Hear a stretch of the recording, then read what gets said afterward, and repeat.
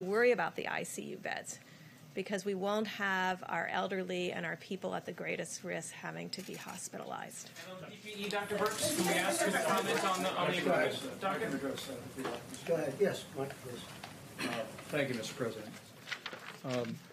Very productive call today with governors. We talked about the new rollout of testing that we described yesterday, and drive-thru and community-based testing. And I know how grateful the President is for the efforts that governors are making, and now with the Admiral and the United States Public Health Service as well as FEMA, we made great progress today in coordinating those efforts. But the other issue that was raised with the President today was personal protective equipment. And the reason I mentioned testing is because one of the recommendations that we have for states is that these remote testing sites make a priority of two groups. One would be people over the age of 65 that have symptoms. We don't want them to go to hospitals or emergency rooms. We want them to go to a remote site in a parking lot or at a isolated community location. But the other category is our healthcare workers. We want to make sure that our healthcare workers have the opportunity to be tested, and using that new high throughput test that the President arranged with our major commercial labs, we'll be able to do that much more expeditiously. So we're putting a real priority on our extraordinary healthcare workers that are at this very hour coming alongside people that are struggling with the coronavirus and people that are concerned that they may have been exposed. The other piece is we're grateful that the legislation passed by the House of Representatives includes liability protection for N95 masks produced by companies like 3M in Minnesota, by Honeywell. Literally tens of millions of masks are produced every year for industrial purposes, for construction. But the health experts say they can be used just as readily to protect healthcare workers from respiratory ailments. 3M and other companies were not able to sell those to hospitals, but the President negotiated with the Democratic leadership of the House and Senate. We've added a provision to the bill that will literally, from one company alone, add another 30 million masks per month back to the marketplace. We're strengthening the supply chain, and healthcare workers around America can be absolutely certain that the President and our entire team are going to continue to put the health of America first and put first our healthcare workers across this country that are meeting the needs of the people of our country. Mr. Vice President, how many test kits have been sent out and how many people can actually be tested? I think the Admiral can answer that. And you might want to talk about the roving also. So thank you very much for that. As we talked about yesterday, we're really entering a new phase of testing. At first, we were at the initial phase where the CDC-developed test was only available in public health laboratories in the CDC. Works very well for a few thousand tests per day after it gets running. We're now moving into a phase that the big commercial laboratories with high throughput screening have availability. So as we talked about last week, because of the historic efforts of the FDA, a Roche test and, as the President predicted, a Thermo Fisher test were both produced last week under an emergency use authorization. 1.9 million of those tests will be sequentially into the ecosystem this week. From the information we have right now, 1 million tests are available with all the reagents, everything ready to go, primarily at the reference labs called Quest, LabCorp, and a couple others. Now, it doesn't matter if they're not in your neighborhood, because every day when people get tests, a little white box goes out in front, it gets shipped by an incredible distribution system. The test resulted and it's electronically reported. So these are available to people nationwide. We expect more and more than 1 million coming on board this week as the reagents come up and as people with the testing capacity validate that in their own hospitals and other places. And in the future, we expect at least 2 million next week and at least 5 million the week thereafter.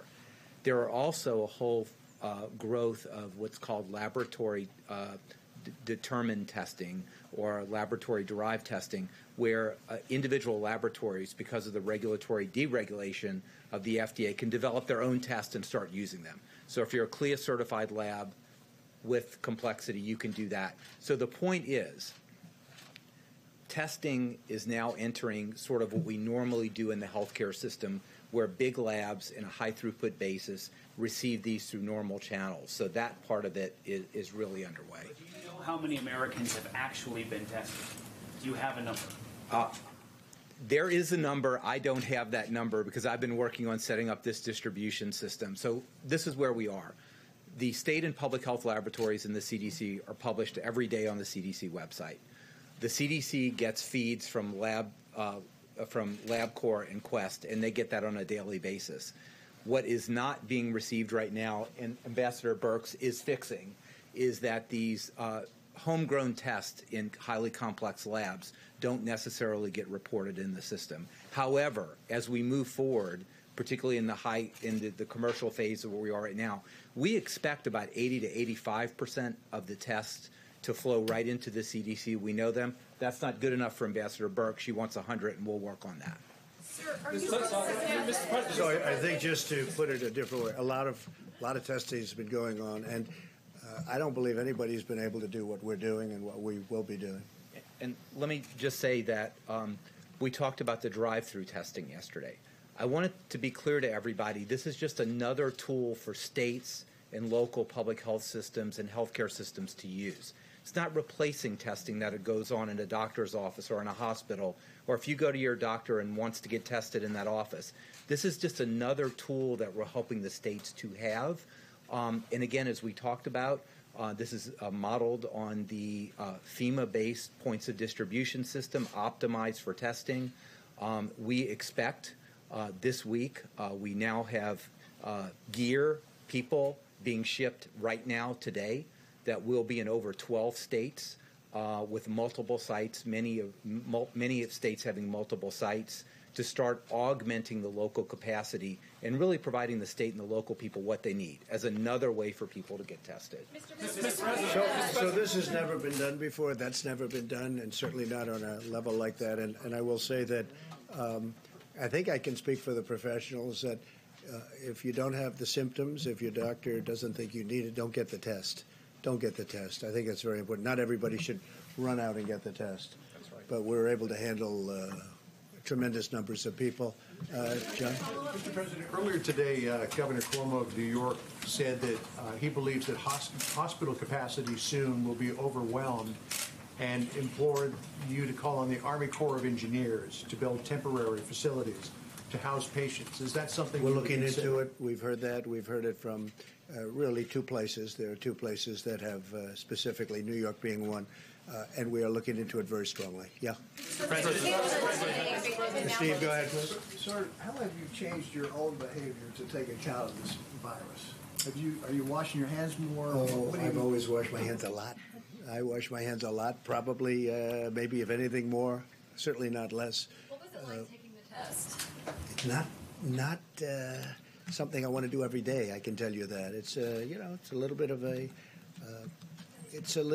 of good doctors in the White House, but it's a test. It's a test. It's a medical test. Nothing pleasant about it. You had said that in a tweet that Governor Cuomo should be doing more.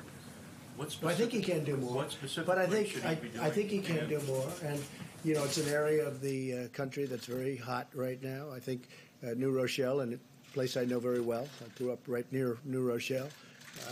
I think it's an area that has to be tamped down even more because it's a hotbed. There's no question about it. So I think they can look at doing it. But we're getting along very well. We've had a very, in fact, I noticed he made some statements just now that the relationship with the federal government has been good. The federal government has done everything they've wanted us to do. But we can. I think it's very important that all of the governors get along very well with us, and that we get along with the governors, and I think that's happening. I have the President. The Defense Secretary and the Assistant Defense Secretary have decided to separate and be in a bubble to avoid the spread of the disease and to protect the chain of command. Is that something you and the Vice President should be doing? And has there been any talk about having to have a 25th Amendment? Well, we haven't thought of it, but I will say this: that we're very careful. We're very careful with being together. Even the people behind me they've been very strongly tested. I've been very strongly tested. And we have to be very careful, but everybody should be vigilant. We have to be vigilant. Yeah, Thank you, Mr. President. Two simple questions for you, Mr. President. Go ahead, please. Two simple questions for you, Mr. President. Hold it before you. Okay. I don't know if this is a question for you or for Dr. Burke, but Dr. Burke said that it is the millennials who are going to lead us through this, and that now is the time to look out for the older people in our home. Older might be a state of mind, not necessarily an age. So for those millennials of us who have parents who are in their 50s, 60s, 70s, what is older? What should we tell them at this point? Well, if I was Dr. Fauci, I would tell you there's a physiologic age and a numerical age. So older people with pre-existing conditions. And what do we mean by that? You know, significant heart disease, significant kidney disease, significant lung disease, any immunosuppression, any recent treatment for cancer, any of those pieces in any household. Now, why do I think the millennials are the key? Because they're the ones that are out and about. And they're the most likely to be in social gatherings. And they're the most likely to be the least symptomatic. And I think we've always heard about the greatest generation. We're protecting the greatest generation right now, and the children of the greatest generation. And I think the millennials can help us tremendously by having, plus they need to communicate with each other. Public health people like myself don't always come out with compelling and exciting messages that a 25 to 35-year-old may find interesting and something they will take to heart. But millennials can speak to one another about how important it is in this moment to protect all of the people. Now, you could be 40 and have a significant medical condition and be of substantial risk. You could be 30 and having come through Hodgkin's disease or non-Hodgkin's lymphoma and be of a significant risk.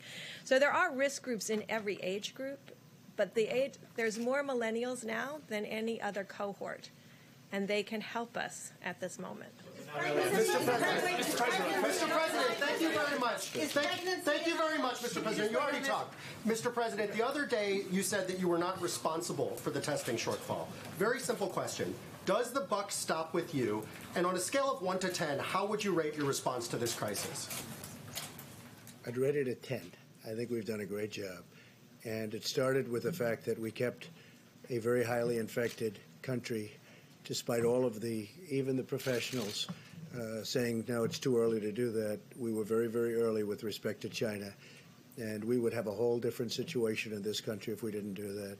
I would rate it I would rate ourselves and the professionals. I think the professionals have done a fantastic job. As far as the testing, you heard the Admiral. I think the testing that we've done, we really took over an obsolete system, or put it maybe in a different way, a system that wasn't meant to do anything like this. We took it over, and we're doing something that's never been done in this country. And I think that we are doing very well. We took the system, we worked with the system we had, and we broke down the system purposely. We broke it down in order to do what we're doing now. And within a short period of time, and even now, we're testing tremendous numbers of people. And ultimately, you're saying it will be what? It will be up to how many people will we be able to test? We certainly expect with the high throughput testing that that's no longer a barrier. The barrier is actually doing the test on a person. And I'm sure, as the president would inform you, in order to do the test, a healthcare provider needs to dress in full personal protective equipment. And there's a swab that's put in the back of the nose all the way to the back of the throat. It's called a nasopharyngeal swab, which is then put in media. The next person who has to get tested, that healthcare provider has to change all the personal protective equipment. When you put that in, it's highly likely a person coughs or sneezes, so you're at risk. So that's what we're trying to fix now by the mobile platforms, by all the things we're doing, is to enable sort of high throughput of this swabbing. And we're doing some technological things, too, that might be breakthroughs to make it much, much faster. But we certainly expect that from thousands of people per day, we will be at the tens of thousands of people per day this week, according to those who are. Does the buck stop with you, Mr. President? Does the buck stop with you? Yeah, normally, but I think when you hear this has never been done before in this country. If you look back, take a look at some of the things that took place in 09 or 11 or whatever it may have been. They never did. Nobody's ever done anything like what we're doing. Now, I will also say, Admiral, I think we can say that we're also getting this ready for the future, so that when we have a future problem, if and when, and hopefully we don't have anything like this, but if there is, we're going to be we're going to be starting off from a much higher plateau, because we were at a very, very low base. We had a system that was not meant for this. It was a smaller system. It was meant for a much different purpose. And for that purpose, it was fine, but not for this purpose. So we broke down the system, and now we have something that's going to be and is very special and is ready for future problems. I think we can say that very strongly. Yeah. Go ahead, please. Thank you, Mr. President. Yes. How close are you to shutting down America's northern border with Canada? And could you also speak to the fact about the elections that are supposed to be taking place tomorrow? Is it your advice that those states postpone those elections? Well, I'd leave that up to the states. It's a big thing, postponing an election. I think, to me, that really goes to the heart of what we're all about. I think postponing an election is a very tough thing. I know they're doing, because they've been in touch with us, they're doing it very carefully. They're spreading people out at great distances, as you can see.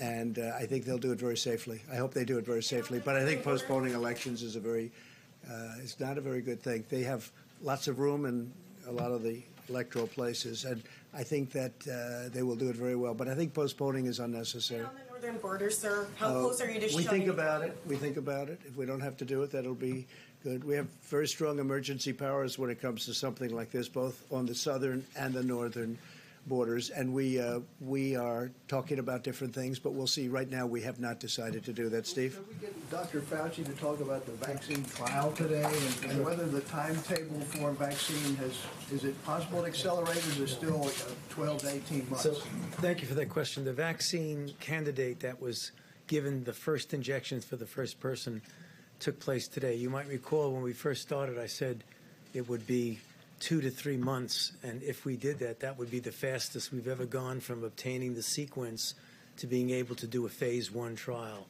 This has been now 65 days, which I believe is the record. What it is, it's a trial of 45 normal individuals between the ages of 18 and 55. The trial is taking place in Seattle.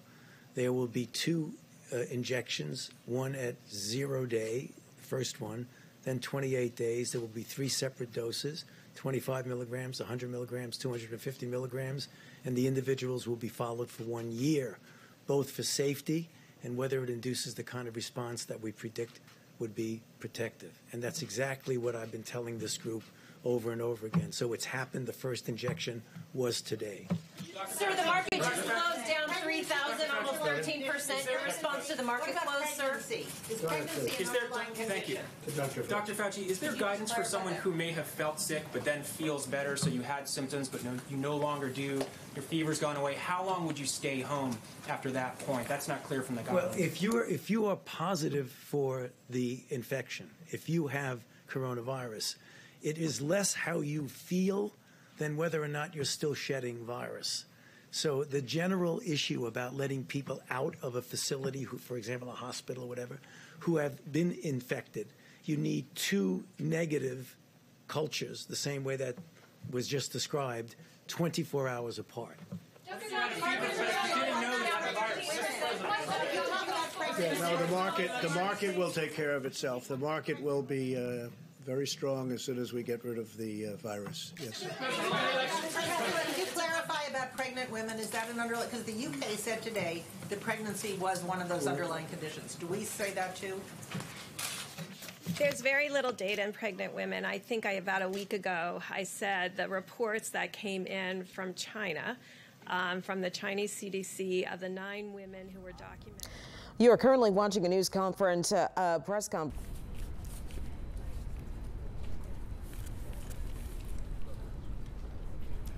Update on the latest of the coronavirus coverage that we are doing. Right now, we're going to switch it on over to our local leadership. Mayor LaToya Cantrell in front of City Hall, updating us on how the city is actively fighting coronavirus. Let's take a quick listen in.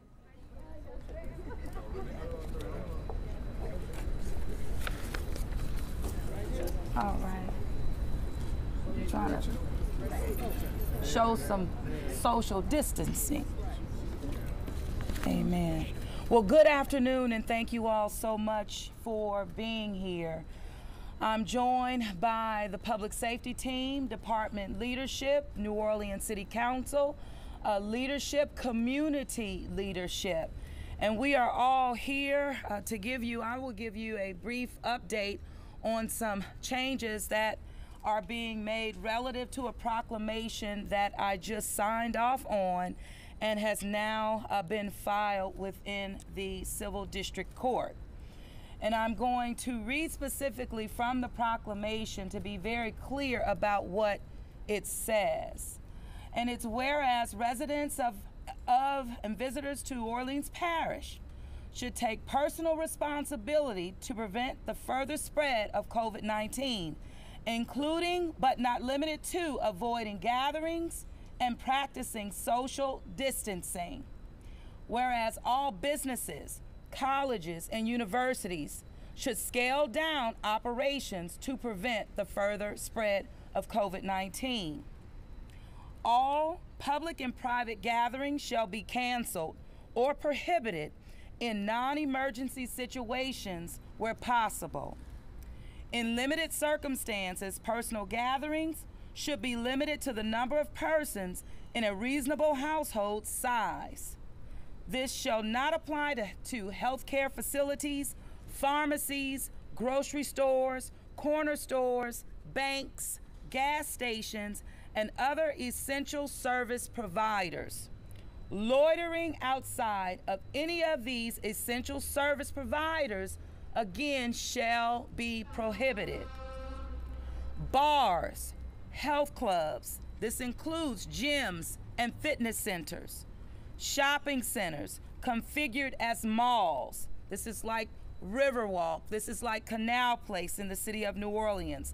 Live performance venues, reception facilities, and other establishments where large gatherings routinely occur and or where the risk of the spread of COVID-19 can exist. And so these operations shall cease.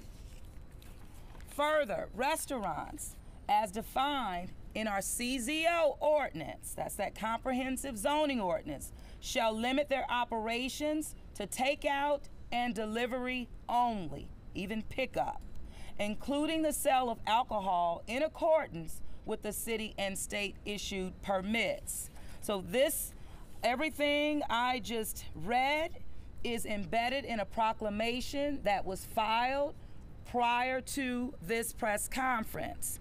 The city of New Orleans continues to urge, and really, we say that Cox Communications cannot do it alone when we speak about activating citywide public Wi-Fi stations across the city. So we're really asking for all of our providers to double down and to do what it takes to turn on public Wi-Fi and remove your data limits so that our people can have the access needed for many different reasons, just to stay in the communication, as well as our students who are on distant learning curriculums. At this time, and before, I'll come back in and out, but I'm going to turn it over now to Dr. Jennifer Avegno to give us a further update. Thank you. Thank you, Mayor. I've been here every day and I've said the same thing. This is a rapidly changing situation, as you see, not only for New Orleans, but all across the U.S. and the world. We continue to be and are increasingly very concerned by the number of cases of COVID-19 that we're seeing here in New Orleans. There is substantial community spread that has already resulted in 2 deaths. And it continues to appear that the rate of infection here is increasing much faster than even other cities in the U.S. Additional testing that we are trying to ramp up will help us better compare what's happening here to other places around the world. But for now, we need to proceed as if this high increase rate is real. For that reason, as the mayor said, we are taking the necessary action now to limit further spread. And we are doing this with a public health lens. The mandatory closing of entertainment facilities will help limit the interaction of large groups of people and slow the spread of the virus. To be clear, there are essential services that are not included in this closure, such as healthcare facilities, pharmacies, grocery stores, and banks. The number one way to limit the spread of a virus is to take personal responsibility and to do what needs to be done that you can do to protect your community. We are asking you to make significant changes to your daily life by limiting the number of people you are interacting with. Public and private gatherings should be canceled. Personal gatherings, and what I mean by that is what you might do in your house or on your own time. These should be no larger than what a reasonable household size of individuals would be. We know that cases among the elderly and the chronically ill are a great concern and growing. As you know, there are a number of cases at senior living facilities, and those concern us very much. These are the people who are at the greatest risk of illness and severe illness. However, I want to get the message to our young, healthy community. You are still at significant risk of contracting the disease. While you will very likely have mild symptoms, you can spread it to those who, if infected, face serious illness or death. I continue to stress how important it is what we are telling you here. Every single person plays a role in the health of our community, and the decisions you make today, tomorrow, next week, and while we get through this will either save lives or not. Please continue to practice social distancing by avoiding close contact with others. Wash your hands regularly. Stay home if you are sick. If you are elderly or have significant medical conditions, we are asking you to limit the amount of time you spend in a public space. The health department is working continuously with our hospitals and healthcare facilities. Again, what we know around the world is that as the rate of infection increases, healthcare facilities can be overwhelmed very quickly. This is what we are trying to avoid. Our healthcare workers are on the front lines of this. We're speaking to hospitals, and they understand and are planning for an increase in patients and their capacity being stretched. We are prepared with our state and federal partners to leverage as much as we can to help them with that. We're building a network of licensed medical and behavioral health volunteers, so if that's you, we might need you in the future. Please sign up at ready.nola.gov to volunteer. These are difficult times. We truly appreciate everyone's attention and cooperation to get through this together. Thank you. Thank you so much. About the homeless at the Salvation Army. Thank you so much. And to speak directly to, as we talk about not only homelessness, but our vulnerable populations of people and being mindful of this as we're able to meet their needs and also ensure that we have surge capacity for all of our populations of people. I'm going to ask Director Colin Arnold of Homeland Security to come forth and give us an update. Thank you, Madam Mayor. As the Mayor and Dr. Avegno stated, it's incredibly important that you heed these instructions at this time. These are indeed extreme measures that we need to put in place to protect the health of our community. The New Orleans Police Department, the Louisiana State Police, and all law enforcement in the area will be strictly enforcing these closures. But we ask now, as we've been asking all week, that you do your part to slow the spread of this virus. The city's Emergency Operations Center remains activated, where public safety and public health liaisons are coordinating the city's response to this ongoing situation.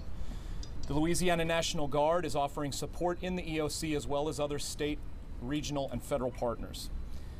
As we announced yesterday, we're working with the federal government, Health and Human Services, on a pilot program to expand COVID-19 testing. This is a regional pilot and will focus on testing individuals who are at the greatest risk of exposure and severe illness. These details are still being worked out as we speak, and I'll share more information as it's developed. We all know that the business closures we're mandating will be felt throughout the community for some time. The city has compiled a list of resources for impacted employees and businesses. It's available at ready.nola.gov. The Louisiana Workforce Commission is offering unemployment insurance to qualifying individuals. We've made a formal request to the state to open Small Business Administration economic injury disaster loans for businesses in the region, and we expect that to move forward. It is with the state. The New Orleans Business Alliance has set up a dedicated relief fund to meet the needs of gig economy workers directly affected by this.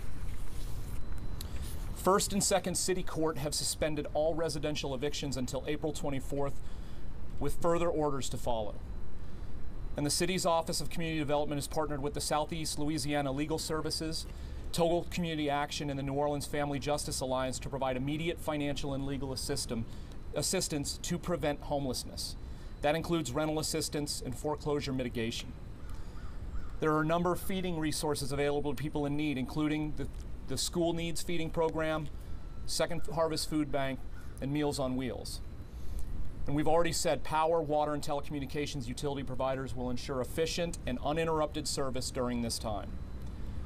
On the public safety side, we continue to be all hands on deck to this outbreak. Our public safety agencies are well equipped.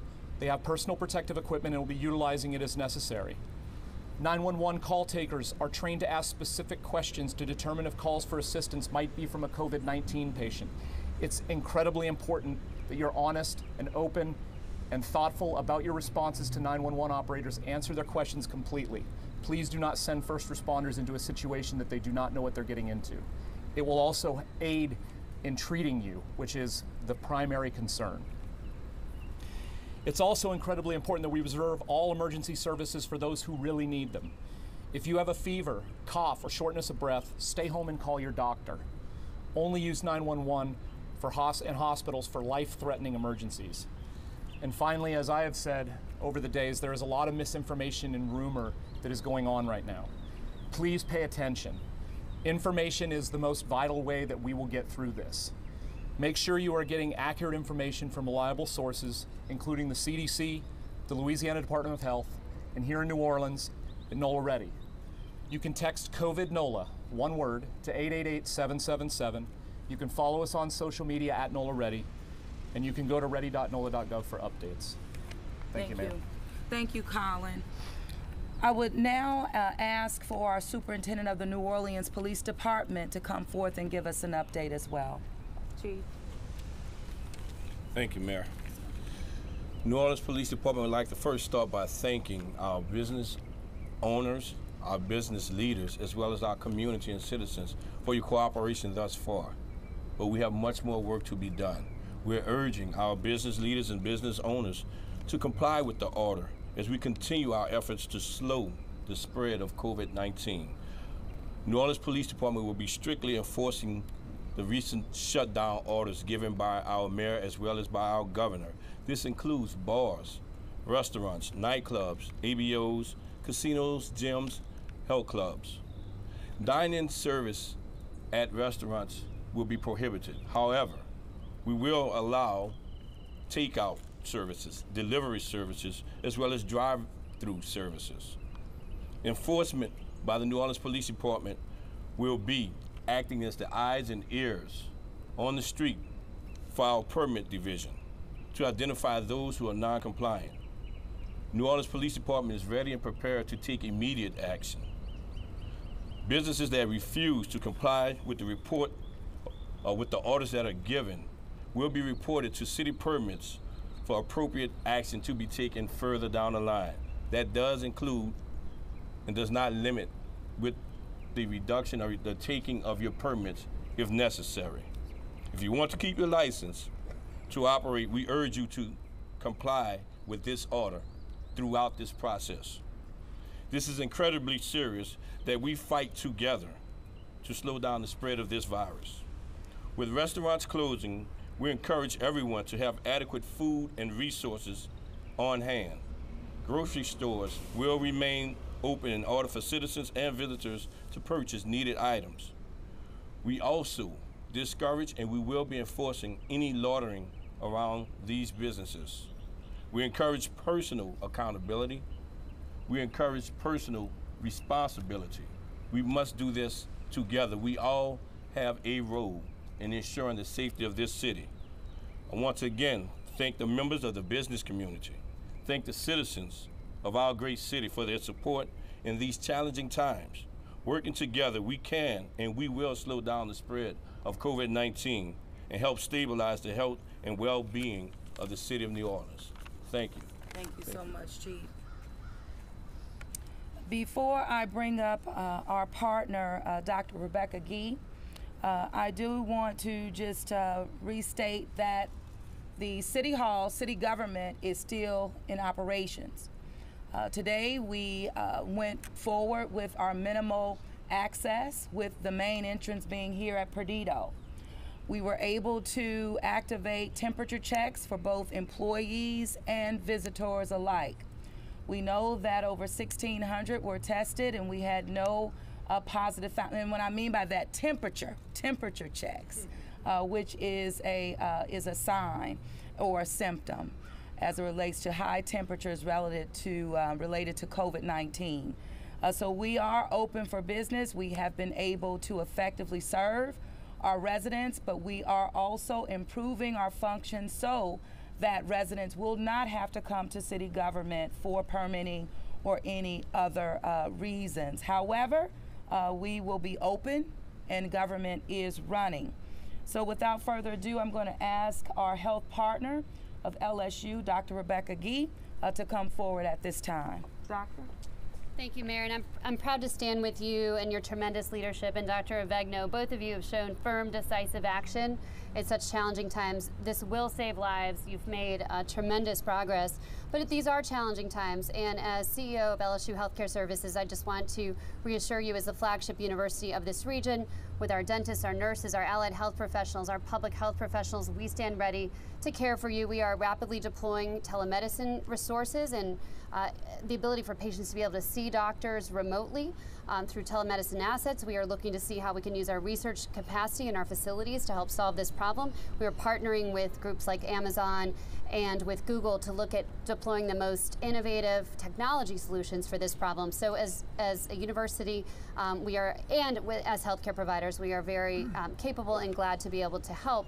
But again, have tremendous confidence in the mayor and Dr. Avegno. And in addition, I think we need to give gratitude to the governor for the Medicaid expansion. If we had what we started with in 2016, which is 1 in 4 adults uninsured, we would be facing a much greater problem than we do now with an 8% uninsurance rate. So do take care of yourselves. Don't overwhelm healthcare groups because you haven't had your flu shot, because you're not taking care of yourselves. And if you have mental health issues, you can look to LSU Health Network, you can look to volunteer networks, but definitely don't overwhelm unless you are truly sick and need health care. Thank you. Thank you so much, Dr. Gee. Now, I would like to hear, for you all to hear directly from our city council members who have been very much engaged throughout this response effort.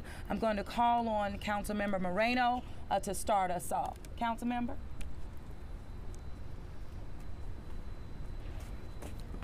Well, good afternoon. The steps that are being taken, the precautionary steps are really critical toward slowing down the spread of COVID-19. And whether it's the closures of the restaurants to the precautions that we're taking here at City Hall, you're probably seeing the red dots, and that's the dot that indicates that our temperature has been taken and that we've been cleared to enter the building. I wanted to just quickly go over some questions that council offices have received for clarification purposes. We've received questions based on some of these closures as to what other types of businesses that are not impacted as to how they should be conducted their work days. And so after talking with Dr. Avegno, that what's recommended is that for those who can work from home, to work from home. If businesses for some reason cannot have their employees work from home, then ensure that in your office space that there is enough distancing between employees so that you do keep that social distancing measure in place as well. We've also been hearing a lot about assistance for people who may end up getting laid off or lose their jobs. I actually just saw come across on NOLA.com that it appears Gail Benson has made a $1 million contribution to aid with workers who may be impacted, and so that is really tremendous. We, in coordination with the mayor's office, have been in touch, of course, with Louisiana workforce and obviously encouraging those individuals who may be impacted with job losses to sign up for unemployment benefits. But let me just say that with that being said, there is a bit of a gap right now between when you sign up and then when your paperwork is processed. That timeline is ordinarily around 21 days. It has been reduced, but there's still a bit of a gap. So we are asking those who can to, at the end of the day, help us with the creation of a fund, whether it's through nonprofits or NOLA BA or whoever it may be with, to help us with that gap funding in between from when those individuals are laid off to when their unemployment benefits can kick in. So those are some of the items that we are right now working on. And then one last thing. So since we are encouraging, obviously, restaurants to continue to be able to do business so that they can do business through takeout or through delivery, we started to wonder about, well, what about the different apps that are already out there, like Uber Eats and Waiter, that are doing delivery services? What we have found out is that those particular companies are taking additional sanitation steps for food delivery. And they're also now putting in place on their apps that if you're getting food from them, that you can request for the food to just be left on your doorstep so that you have no individual contact with the person who is delivering the food. So those are just some updates that we have, and just we just encourage the public to continue to email and to call city council offices, because we are open. We are conducting most of our business obviously through phone and through email, but we are open to answer constituent questions and do everything that we can to help the public as we all work to get through this together. Thank you, ma'am. Thank you so much. Thank you so much. And I'll ask Councilmember Williams to come up and give you some updates as well. Thank you, Mayor, and thank you, team. First, let me personally thank all of our healthcare professionals who are just going above and beyond and doing truly incredible work and making very real sacrifices, not socially distancing themselves from the problem, but actually running to it to help those patients. So let me thank you for your sacrifice. It's such a beautiful day outside right now, and so often we have no control over disasters that befall us, whether it's a hurricane, whether it's a tornado, whether it's a flood, whether it's an oil spill. These things happen to us without a lot of warning, and they just come down at an instance, and we can see them, and we can see the danger, and we can see the peril. But for the first time, we're actually in the driver's seat of being able to flatten out this curve and take this disaster on head on. So let me be clear to the public. You're hearing from some elected officials, you're hearing from some experts in the field, but this is really a group lift. This is about what we all do individually and collectively, whether you are a plumber, a cameraman, a reporter, a student. You are playing as big a role as anybody else in this. The choices that you make, the places you choose to go and not to go, may have a direct impact on the loss of life in the city of New Orleans. Now, as New Orleanians, as Americans, we're not going through this alone. We're going through it together. As human beings, we're going through this together, and we can look at what has occurred in other countries and what they have done to flatten this thing out. And I've said this a number of times. I've brought up the comparison from over a century ago from Philadelphia and St. Louis, both suffering the exact same influenza epidemic. Now, one of those city leaders chose not to inconvenience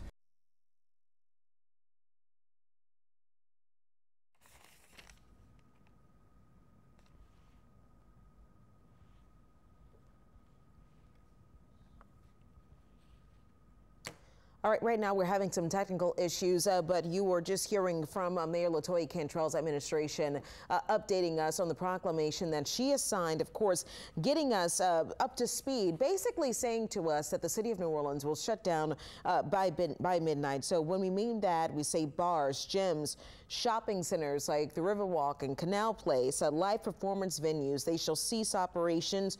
Restaurants, as you already know, or we've tried to inform you here on WWL, they will be limited to operations of takeout and delivery only.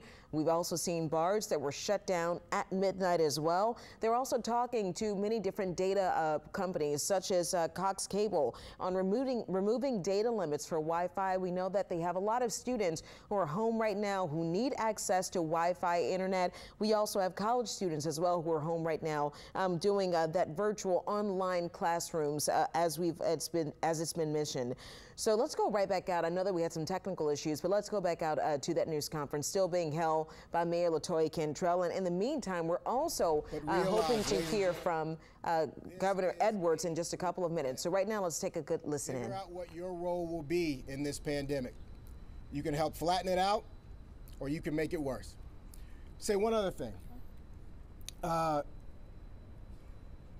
Compassion, commerce, and community. I brought that up yesterday. A lot of small businesses are going to suffer. A lot of restaurants are going to suffer through this. So if you typically went out and you typically went to restaurants, I encourage you to buy gift certificates now to get these businesses through this tough time. And we get through it, you can come in and cash those things in. It's just to help these businesses stay open. If you're going to order food and pick it up, tip heavier than you ever have before to help these folks get through this. This is going to be about us taking care of us. And we can't do it the way we normally did. If this was a hurricane or a tornado, then I could grab the mayor, I could hug her, I could say we're going to get through this. That's not happening these days. This social distance is what's going to get us through this. So just know that we will get through it. It is not going to be easy. It is not going to be quick, but we will get through it. We absolutely will, and thank you so much. You're inappropriate at this time, and we will continue.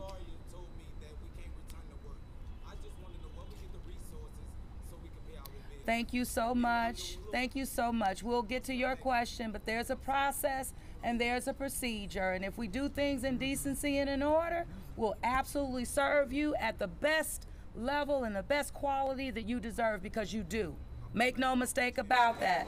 But right now, we're going to continue on with the press conference and hearing from updates from our city council leaders. So at this time, I want to ask Councilman Giarrusso if he would come forward. Is he here? Okay. Thank you, Madam Mayor. I want to thank you for all the resources that you are marshaling here to deal with all of this. Obviously, we've been dealing with this as city leaders for the last several days, but yesterday I learned that my law school classmate, Mark Freelo, is one of the people who has COVID-19. And that drives home the point to me that this is not a disease of people who are simply old or infirm or have pre-existing conditions. He is only 2 years older than I am, and that, in my view, makes him still a relatively young man. And so I would echo Dr. Avegno's point that all we can do is be good to each other by keeping distance from each other. And that is something particularly in District A, where we have a number of universities that they are starting to implement and asking the students, and I know they've asked the mayor to be a big partner of theirs to make sure that happens. As we know, this is a part of our culture. We hug and we kiss, but for now, I think the most important thing is to make sure that we're keeping that safe distance from one another. Thank you. Thank you so much. And we'll keep it going. I know Councilman Banks is joining us as well. Councilman?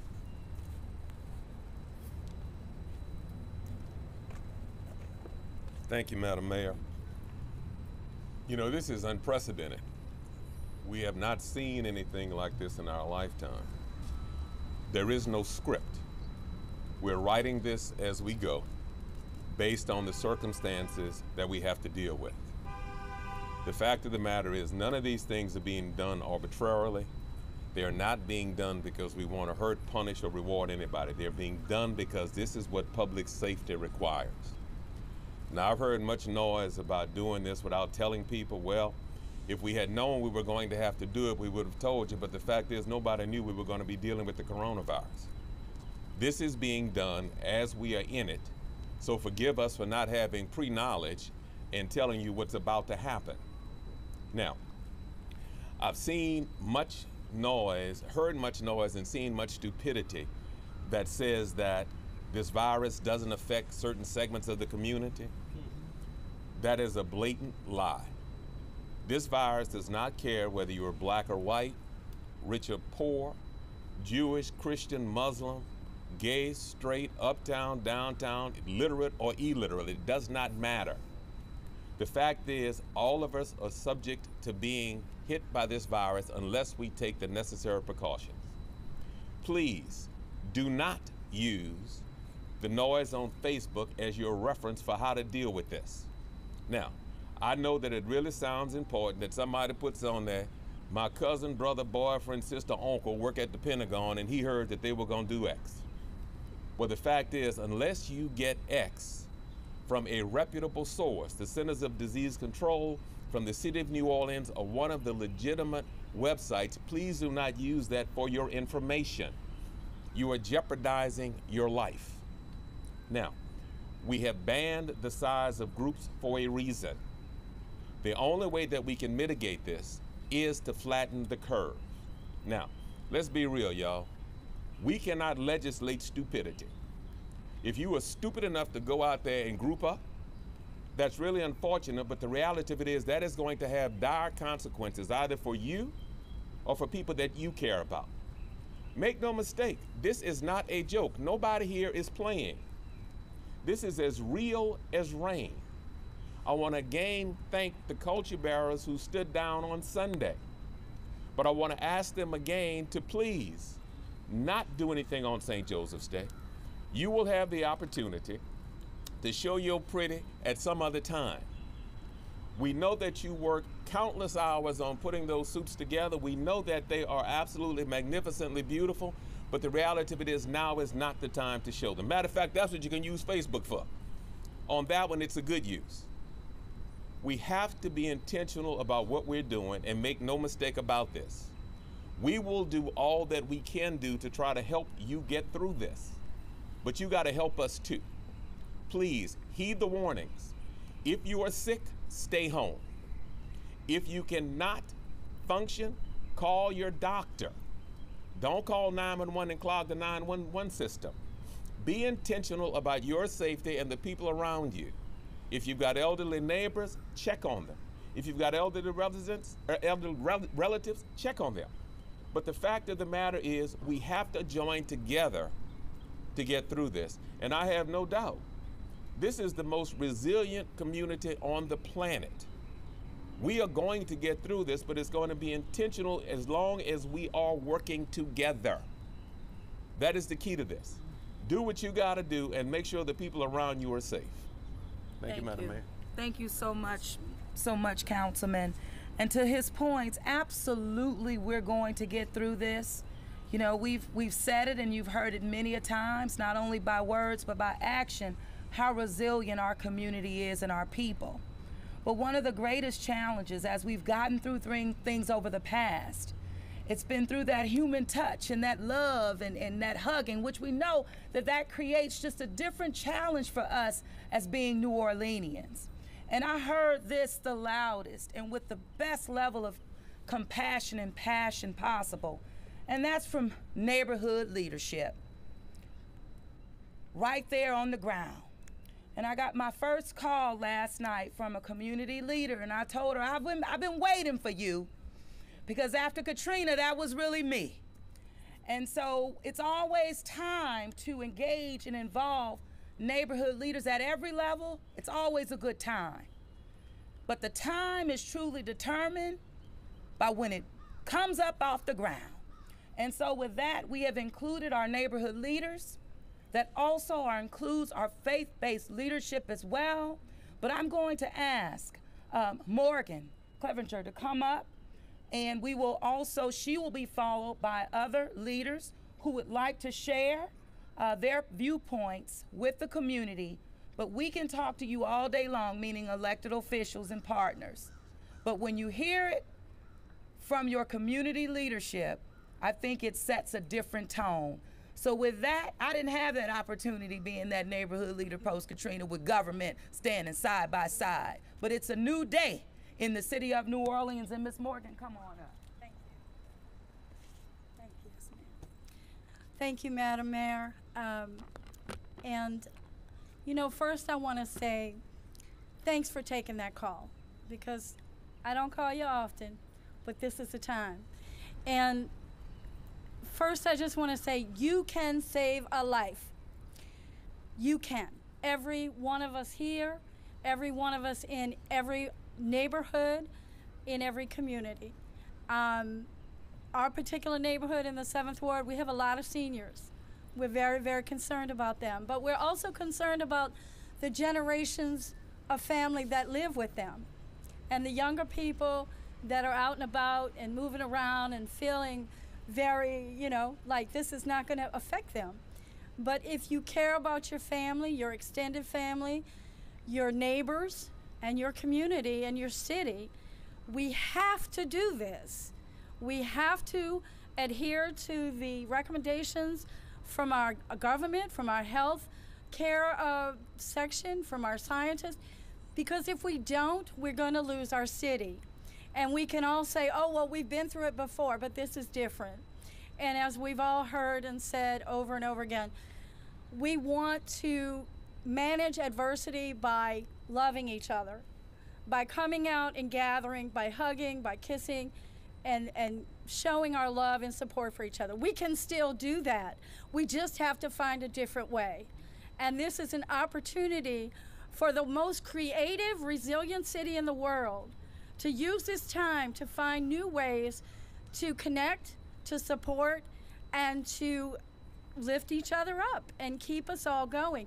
And it's just going to have a different way of doing it. I also want to encourage everybody to understand that we know there's a lot of hurt out there already. We know there's a lot of hurt coming. And for the least of us who have the least, we need to count on, which I am right now, supporting and counting on our administration, our governor, to bring the resources to our city that we need. And whether that's hand sanitizer and toilet paper, or meals, or field hospitals from the National Guard, we need to support our administration, put all of our differences aside, be kind to one another, and make sure we lift each other up. You can save a life. Thank you very much. Thank you, Morgan. And we have a couple more leaders that would like to speak at this time. I'm going to ask Bishop Love. Bishop, you're here. You want to come on up? Thank you. Thank you, Madam Mayor. On behalf of the churches, synagogues, temples, we want the mayor to know that we're standing in agreement with you when it comes to us coming together to make sure that we can do what we need to do physically, but also what we need to do spiritually. If we're going to get through this, it's going to be through us working together, and also being at personal peace. It's a Selah moment, a time to rest and reflect and trust that our leaders are going to get us everything that we need in the time that we need it. So it's going to be very important while we're doing social distancing that we also stay in some type of contact with each other. Pastors, we can now go online. We can have church on Facebook. We can have church on the phone. We can have church with our families because if you can't preach to a little crowd, you can't preach to a big crowd. So we want to make sure that the mayor understands that the spiritual community is also standing in agreement with you. Thank you so much. Thank you so much. Reverend Calhoun? We do say good evening to everyone. We cannot overemphasize, and first let me thank the mayor and her team and our councilmatic people that have really brought us to the point that we can move forward as a community. What I would like for the community to realize and to understand is that as a community, our councilman told us, it's heavy lifting time. It's time for community to come together, look over what resources that may be available in the community already, and start talking about how we can utilize what we need and how we utilize what we have. We are looking to that point right now to talk about bringing the community together, having those phone conversations that identify what is actually needed in our community, what we have, and what we need to do. We want to thank everybody for coming together and working together to make this, get us through this environment that we're in now. Thank you. It takes us all. Gentilla, you gonna step up? All right. All right. I just want to first of all say thank you to Mayor Cantrell and her team for the great leadership that she's providing during this time. I just want to specifically talk to the residents of Pontchartrain Park. We have many elderly in our neighborhood. It's very important that those that can, to reach out to them. They may need groceries to be picked up or something of a nature that they can't get out. And so I would like to look out for our elderly in the community. In addition, the Pontchartrain Park Senior Center is closed until further notice, and we will not be having our neighborhood association meetings until further notice. We just got to stay diligent, listen to the instructions that's provided by our medical advisors and by our city leaders, and just listen, pay attention, because all of us are in this together, and we all are. This is our first time fighting this battle. So just listen and follow the instructions. Thank you very much. Thank you. Well, we appreciate our neighborhood leaders who are with us. We have so many that everyone cannot speak, but we will continue to engage them. Our next community call of neighborhood leaders is Wednesday coming. And so with that, we will go to questions. Yes, earlier today, the Public Defender's Office issued a letter urging the NOPD to suspend arrests for nonviolent and low-level crimes. Is anything like that being considered? No. I'm going to have my chief come on up. We will make sure, one, that law enforcement is necessary, and we will take action as needed. And I will allow right now for our chief of police to speak to this matter, as we have had various conversations about it today. Chief? Thank you, Mayor. As she said, no, law and order is what this is about, us working together. We have been in constant communication with the court systems, with our partners at the Sheriff's Office, the District Attorney's Office, as well as the Public Defender's Office. I did, in fact, receive that letter. But our position is we will treat everything on a case-by-case basis, but we must maintain law and order in order for us to survive or get through this COVID-19 issue together. So we will be looking at things that we could do and continue to do differently. We, as a department, leads our state, if not the country, in our process and our policies of jail depopulation by summoning as much as possible, by citing as much as possible instead of arresting. So we will treat each case on a case-by-case basis.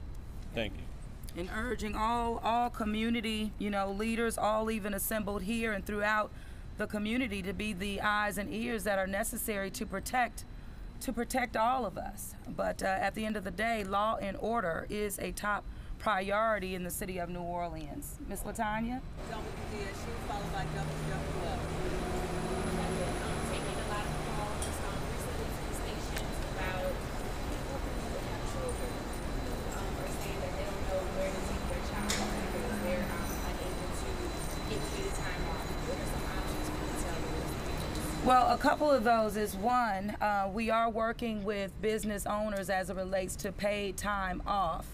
As it relates to city employees, for example, we have civil leave, but it comes into effect when you have had symptoms of the virus.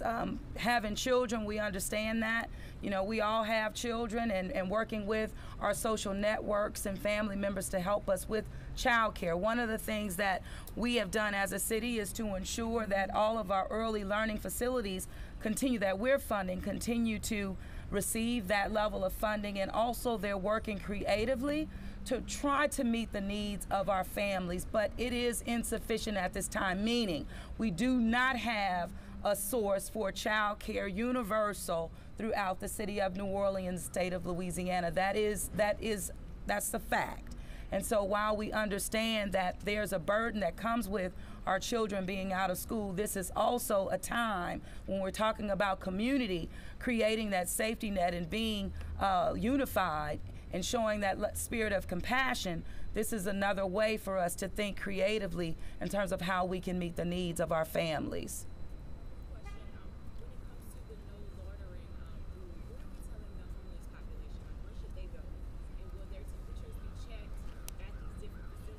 Right, and when we're talking about loitering in terms of businesses, we're not in any way talking about our homeless population and those who are street homeless. There are active, not only temperature checks that are happening, but even as it relates to the sweeps, understanding our most vulnerable populations of people in which they are. And so as it relates to that, we'll stay very focused on this population and working with all of our housing partners to find them a place to reside. This also comes to, when I talk about surge capacity, this population is built in to that resource as well when we're looking at ways and other facilities that could be used to house people, and that includes our homeless population as well. They're not excluded from any of our planning, any of our resources. They are part of and at the table in every thought and every decision that is being made, and they will continue to be there, even as it relates to my asks to the governor, also my asks to the federal government. This is for Colin. In relation to the federal pilot program. And did you say it's HHS that's going to be doing this? Come on, Colin. It is primarily run by Health and Human Services and FEMA. Right now is who we're dealing with at the federal level, state of Louisiana. Federally supported, state managed, locally ran. That's kind of how we do these things. It's still a lot to work out, and as soon as I know more and have a better hold on the federal side of it, we'll lay it all out. And to that point, though, I know it's not a lot of details yet, but in Dallas, I think they're starting it in Parkland Hospital. Will these be testing centers at hospitals or other places around the city? Can you say yet? Can't determine yet. And then just the last part of that question. And I don't know if that's the same program. It's not. It's not? Okay. No, it's not. The last part of this question, it's a pilot program, but how is it different from other drive-through testing that's going on across because the it's country? being directly supported by the federal government, by Health and Human Services, down to the state level for coordination, and then down to the local level with state assistance to actually push it out. What you're seeing with drive-throughs right now is in the medical community, the universities and hospitals doing it, which is totally encouraged. Yes. This is the federal government making a foray into it and attempting to do something, and we were selected to be part of that, and we're going to continue to work it. Thank you, Colin. These stricter penalties for businesses that don't comply, will they also be expected to take initiatives against groups that gather outside their establishment that may not be inside? And also, could you go into a little bit more detail about some of the resources that might be available for some of these smaller businesses? Right, so right now, there are a couple of things. One, the city is working with our partners through the New Orleans Business Alliance, as well as with our Office of Economic Development, to stand up resources that at our disposal, looking at ways in which we can deploy CDBG dollars, and also continuing to advocate for additional dollars from the federal level. The NOLA BA, along with our partners there, are standing up, as Colin referred to, as a gig fund for those cultural bearers who will be tremendously impacted by venues closing, wanting to scale that up for small businesses as well. We have been working in collaboration with the state and federal partners relative to the Small Business Administration. That's to activate loans that could be deployed for small businesses that qualify. We have also been very aggressive as it relates to business interruption support and services and insurance. We understand that pandemics oftentimes are not included in their insurance coverage, which makes this a priority for our administration to push for these resources at the state and federal level. Of course, we are pushing our people to unemployment insurance, as Councilmember Moreno reported on. The relaxation of that timeline from 21 days has been decreased to 14 days. However, we're not satisfied with that. So we're going to continue to push really for 0, but minimize even coming down from 14 even to 7. But that also speaks to the outcry that we're making to our larger business community for supportive services to stand up a fund for gap resources or gap financing to our families who will find themselves in this situation. Also, there are a number of businesses that are doing it on their own relative to paid time off. Harris, for example, is moving forward with extending pay to their employees in an upward of 2 weeks. In addition to that, making sure that their wellness center is activated and available for their employees. We have many different businesses that are standing up, being the leaders that they are in our community, and really paving the way to where other businesses may be able to model the things that they're doing to provide those safeguards to employees. But we do anticipate an upward of 45,000 service employees that stand to be impacted. But make no mistake, we're all impacted. We're all impacted. And that includes government, that includes our churches, that includes our businesses. We are all impacted, and we're all going to be inconvenienced because of it, but it will not in any way deter us from utilizing our resources effectively so that we can work to meet the needs of our people, again, meeting them where they are.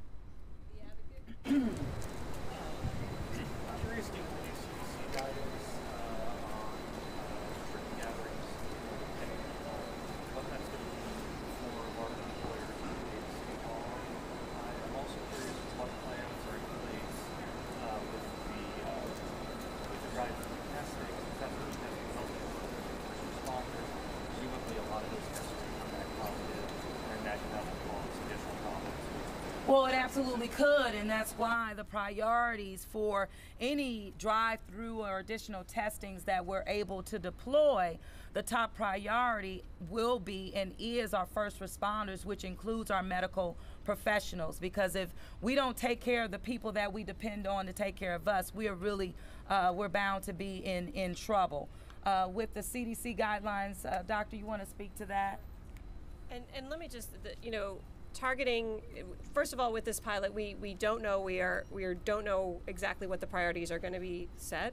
However, we do know that healthcare workers are always a priority, and getting healthcare workers tested means that we know who can go back to work quicker, right? So some of them will be positive, then we'll be able to start the clock, right? If they're not getting tested, we have to assume the worst and they stay home for a much longer time. In terms of the CDC guidelines, again, this is for substantial community transmission, which we believe that we have, and really very clear about canceling gatherings of any size. Gatherings. Again, you've probably heard a lot of numbers about 50 or 250. We really want to be proactive and go a step further and say, using your personal responsibility, if you believe that your business can operate in a space where you can ensure good cleaning procedures, proper and aggressive social distancing, and avoiding groups that are more than small, right, than you would think would be a household size, then your business can conduct that business. If you can work from home, you work from home. That's going to be the case at every business around the city. Including City Hall. Madam Mayor? Yes, sir. Come on. Whenever we do this, the drive-through testing, we're not going to test people that don't have symptoms. That's a fact. Let's be clear, okay? And I'm sorry, Doc, let's be clear. If you don't have the symptoms, be thankful. Yes. If you don't have the symptoms of this, a test doesn't mean anything. It will be negative.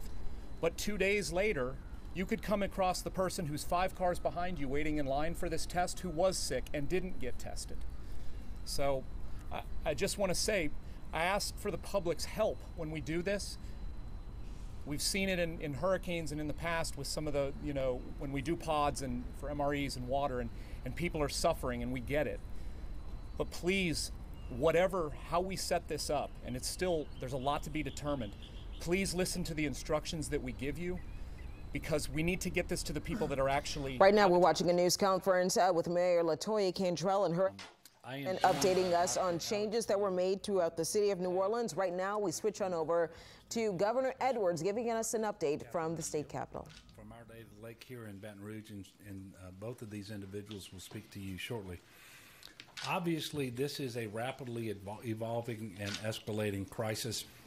And I know that you've heard now from the president, the vice president, and others multiple times over the last 24 hours. Clearly, this situation is escalating and growing more serious, and it deserves a bigger response. And that's what we are doing in Louisiana. But I just want to start by reassuring the people of our state that, as we always have, we're going to get through this. And we're going to do it by being good neighbors to one another. We're going to do it by working together, by cooperating with one another, and certainly we're going to do it by following the directives being given by the federal, the state, and by local government. And I am certainly reminded that in tough times like this, it is always appropriate to remember and to lean on the fact that we are a faithful people. And I am certainly reminded of Isaiah 41:10, "Fear not, for I am with you. Be not dismayed, for I am your God. I will strengthen you. Yes, I will help you. I will uphold you with my righteous hand."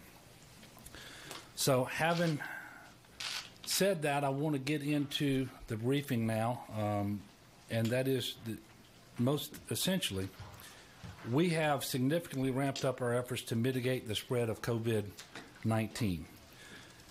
And I want to describe this again for everybody. We have to flatten the curve so that the peak of transmissions is not as high as it would otherwise be, and that the duration of the event is extended out longer than would otherwise be the case. And we do this to protect the public because we cannot run the risk of overwhelming our capacity to meet the demand for medical services, critical medical services. That's what you're seeing in some places around the world who didn't take aggressive mitigation measures early enough. And so we are doing what we can to get on the front side of that. You should know that earlier today I met with Senator Bill Cassidy. I thank him for coming by and visiting with me. You should also know that I spent about an hour and a half on a telephone call with the president, the vice president, members of the cabinet, and with practically every governor in the state of Louisiana. Following that, I also held a call with mayors and other leaders from around the state of Louisiana. Suffice it to say, we are all in agreement that mitigation measures need to be stepped up significantly and immediately here and around the country. I will remind you that this time last week we had just announced our first positive case of COVID-19. As of this briefing, we now have 136 cases, 22 new cases since our morning update. One of those new cases is in Ascension Parish, the first in the capital region of the state. And sadly, just moments ago, we had our third death, an 84-year-old from Lambeth House in Orleans Parish. And yes, it is still true that the majority of cases are in New Orleans. The number there is currently at 94, 12 cases at the Lambeth House. But to be clear, we have positive cases now across the state. And no one should have a false sense of security when they look at the list of parishes and see which ones have and do not have positive cases. And that is because I suspect, and we have been told, that as we more aggressively test around the state of Louisiana, we will confirm more cases of COVID-19. Further, the cases that are being tested positive today, those exposures likely happened 4, 5, 6, 7 days ago. So even if we are 100% effective in our mitigation efforts today, we are still going to see a rise in cases going into the future. But the fact of the matter is, the best we can hope for from our mitigation measures is a slowdown of the transmission, not that we will be able to stop all transmissions. So if your community has not yet been named, it doesn't mean that the virus isn't present, and it certainly doesn't mean that no one has been tested. It is likely a matter of time before there is a case in your area. And I want everyone to understand that so that when it happens, you are not surprised. The Louisiana Department of Health has confirmed substantial community spread in Louisiana. And it is also true that on a per capita basis, we have one of the highest rates of COVID-19 spread, positive cases in the country. And what concerns me is the healthcare delivery system is sized to meet the needs of a given population. And so having one of the highest per capita number of cases of COVID in the country means that we are at risk for exceeding the ability that we have to deliver health care if we don't slow the transmission and extend the duration of this event. So I cannot stress enough that this is a very serious situation that demands an equally serious response and a prompt response. And that is why we have implemented important statewide measures. When we look at what has worked in stopping the spread of COVID-19 in other countries, it is protective actions that create social distance, because we know the virus spreads easily and swiftly. And in addition to the distance that you have to keep from other individuals, you also have to be mindful that the virus can live on surfaces for some period of time that can extend out several days. So what are we going to do? Tonight, beginning at midnight, we're going to further limit the size of gatherings to fewer than 50 people.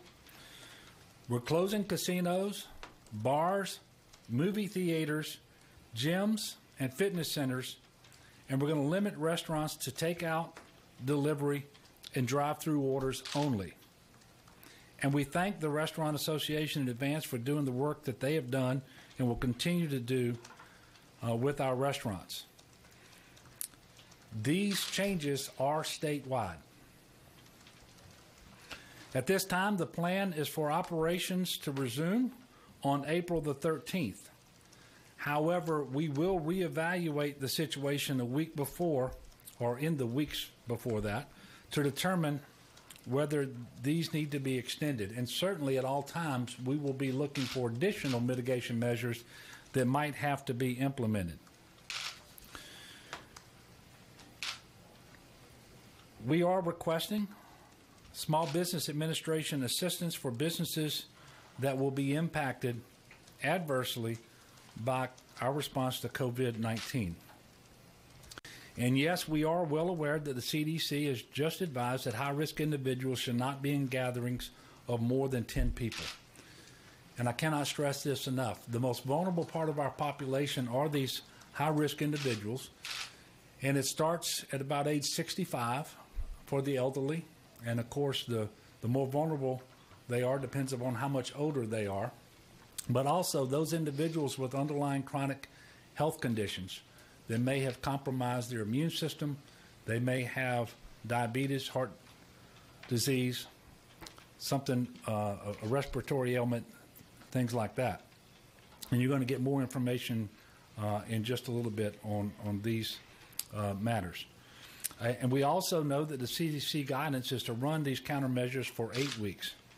And therefore, I'm putting the state on notice now that it is much more likely than not that these measures will be continued for an additional 13 days beyond the current expiration date.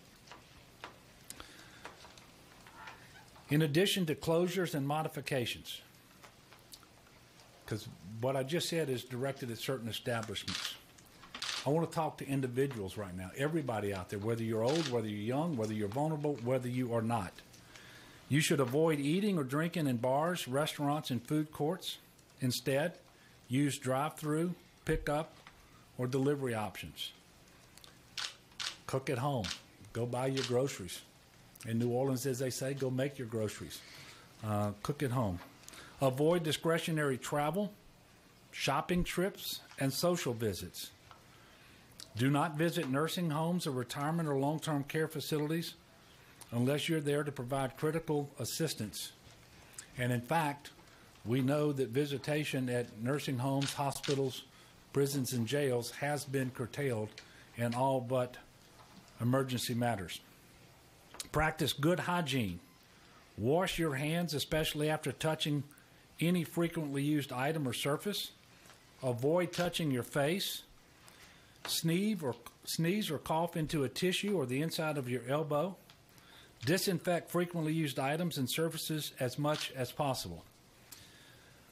I have authorized the mobilization of 400 Louisiana National Guardsmen, of which 150 have already been activated, to provide security at Bayou Signet State Park, which has opened, and to help ensure that things run smoothly at the 3 drive-through testing sites that we hope and believe and are working extremely hard to have come online later this week. And more about those testing sites in just a moment.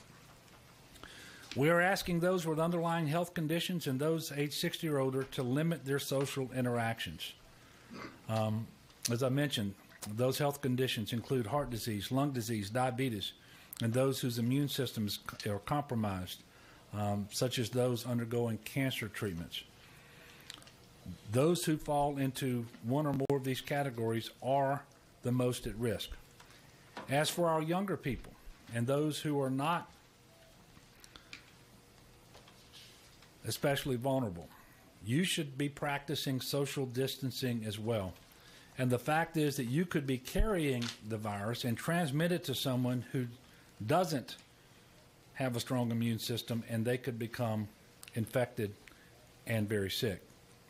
When it comes to shopping for basic supplies, you should know that America has the most efficient supply chain system in the world and that it is working. We've been assured in the call with the Vice President and the President that the grocery stores are going to stay open, pharmacies are going to stay open, but we are asking everyone here in Louisiana and around the country, when you go to the store, buy for the week. Don't try to buy for the month or longer. If you keep your normal, usual shopping habits, there will not be a problem. You do not need to hoard items or stock up for extended periods of time. Store hours may change, given the need to clean and restock shelves more frequently. We're asking people to be a good neighbor. Call your elderly family. Call your elderly friends. Call your neighbors with chronic illnesses. Check on them. As I mentioned earlier, to help increase our testing capacity, we expect that later this week in New Orleans, 2 drive-through sites will be established and 1 site for drive-through testing will be established in Jefferson Parish. Individuals will be screened, and these sites are open, and please understand this. These are sites that are being set up in conjunction with the federal government. In preference in Louisiana, we were one of just a handful of states selected. Again, this reflects on the fact that we have one of the highest per capita numbers of cases of COVID-19 in the country, but we were picked by the national government to have these sites. And per their protocols, individuals will be screened, and these sites are going to be open for healthcare workers, first responders, individuals older than 65 or older, and those who are chronically ill, all of whom have to be symptomatic. So those are the individuals who will be tested at those 3 sites, 2 in New Orleans, 1 in Jefferson Parish. Here in East Baton Rouge Parish, the Baton Rouge General Hospital Mid-City location was opened today as a drive-through testing site. This site, however, is open only for ambulatory individuals who have a doctor's order for the test. The general public should not be going to Baton Rouge General Mid-City in order to try to get a test.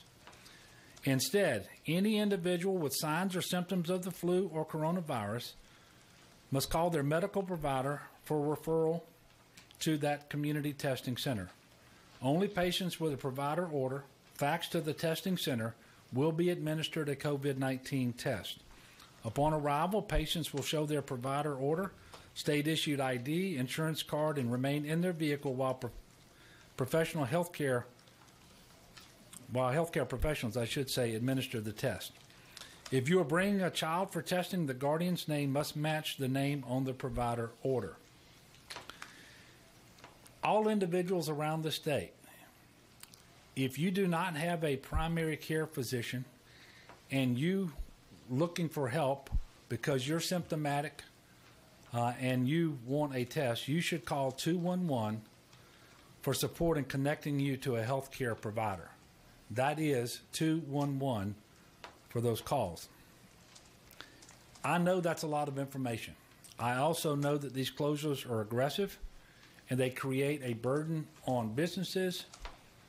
At a bare minimum, they inconvenience hundreds of thousands of people across our state. I know there are areas of the state that don't yet have confirmed cases of coronavirus. Understand, the experts tell us the coronavirus is currently spread across the state of Louisiana, and we fully expect this to be confirmed by testing in the coming days. And I also know that social distancing goes against the fiber of our beings as Louisianans who love to have parties, crawfish boils, and just look for any excuse to get together and enjoy fellowship with one another. But we are taking these measures on behalf of all of our people, young and old, healthy and sick. I've often said that our ability to work together as Louisianans when times are tough is our best quality. And there's no higher priority for any government or any governor than the health and safety of its people, period. And that is why we are doing what we are doing. And we're doing it in full coordination with our federal partners and the healthcare community. And I'm just going to level with you. Our mitigation measures, no matter how pronounced, no matter how significant they are not going to have their intended effect unless the people of Louisiana abide by them. My executive order will do nothing to slow the spread of coronavirus if the people of Louisiana don't do their part. And I am imploring everyone to take this seriously. Be a good citizen, be a good neighbor. And I have every confidence that you will be. As you know, our K through 12 schools are closed currently. I'm asking you to be patient with schools that are working hard to put non-congregate feeding plans in place. That is happening across the state now. We have more than 20 school districts with feeding sites. These are non-congregate, so these are drive-through feeding sites for these students. School administrators are also working very hard to put lesson plans in place for students and to communicate those lessons plans with parents. Louisiana Public Broadcasting is changing its programming to provide as much educational program as possible, approved by the Department of Education for all ages from K through 12. And so I ask all parents, all students, all teachers to engage in that process as well. Again, for this to work, we all must do our part. And it is critically important that people stay home when they are sick. Now that we have identified community spread, even if we're not sick, we all have to find ways to stay in your homes more often. You're going to be doing social distancing right once you're planning your week and your routines around COVID-19 and fully embracing the mitigation measures that I have announced and any more that might be announced later. And I'm not just talking about New Orleans or Jefferson Parish or St. Tammany or these other parishes where we've identified positive cases. What we're learning is that it can take 2 weeks for symptoms to appear and longer than that for infected individuals to test positive. We believe we are still unearthing community spread that's been around for the past couple of weeks. So make no mistake about it. This is a statewide problem. It demands a statewide solution. My administration, from our frontline health workers to COVID-19 task force that I established earlier this month, is and will continue to take aggressive measures to contain this virus. But we all have a role to play in protecting not just ourselves, but our fellow Louisianans. If this message sounds a bit extreme, it's because the situation demands that it must be. Again, we are tough, we are resilient, we will get past this, but only because we're going to take it seriously now and do what we've been called upon to do. So, again, I would call upon our faithful people here in Louisiana to not only take the actions that I have just laid out for you, but also to engage in prayer, as I always call upon us to do in times of disaster and crisis. I'm going to be followed now by Dr. Alex Biu, who will provide an update, and then by Dr. Catherine O'Neill from Our Lady of the Lake, who will share a slightly different perspective with you. Thank you, Governor. So as the Governor noted, we are seeing increased levels of testing around the state, and as we expect, we'll also see increased numbers of cases.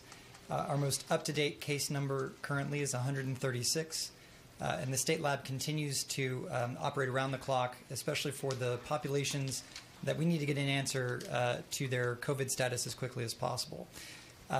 Importantly, we're also seeing access to commercial lab testing increase throughout the state as well.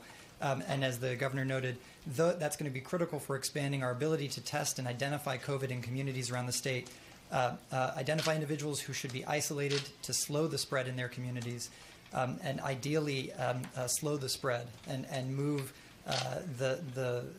flatten the curve and extend the duration of this current epidemic.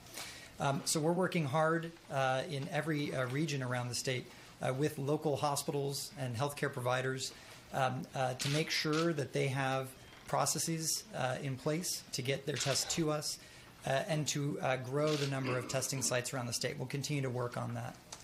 So with that, I'll turn it over.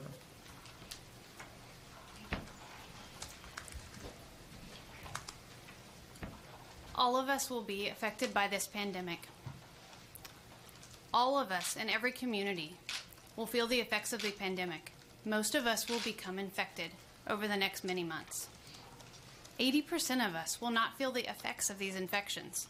80% of us will be asymptomatic, we'll feel well, and we'll continue to go about our daily lives. We'll go to the grocery store, we'll play with our kids, many of us will go to work. But as the Governor said earlier, even asymptomatic people with COVID can spread the infection. That spread is what we're worried about. The most vulnerable part of our population for this infection are the elderly and people with comorbid conditions. The elderly are our grandparents and our great-grandparents. People with comorbid conditions are our peers and our coworkers, the people who teach our children. They're our family members. What does it mean to have a comorbid condition? A comorbid condition is a condition in which another condition is present. It's a very bizarre term. Basically, it means you have two medical conditions. Think about the people in your lives who have two medical conditions, who have 2 bottles of medicine that they take every day. Those people are the people that surround us, and they are at risk of being in the hospital, having severe morbidity, meaning being in a long time in the hospital, and then sometimes, and in this disease often, having a fear of death. We will see people hospitalized at great rates with this infection in this state, and we will see people die. If we continue to allow people who are asymptomatic come into contact with people who are vulnerable to this infection, we will see that rate increase in a way that our healthcare community is not capable of taking care of these patients. If we overwhelm our hospitals now, we will not have enough doctors, nurses, and support staff to take care of patients. We will not be able to offer the best care to your loved ones. We will not have all the medications and the proper equipment needed to treat them. If we flatten that curve by staying in touch with our family members and in touch with our peers and our coworkers, but staying a social distance away from them and only coming into contact in small groups, we will flatten that curve. Many people will still become ill, but we will be able to care for them. We will not overwhelm the healthcare system, and we will allow everyone to receive the care that we expect. How do you do that?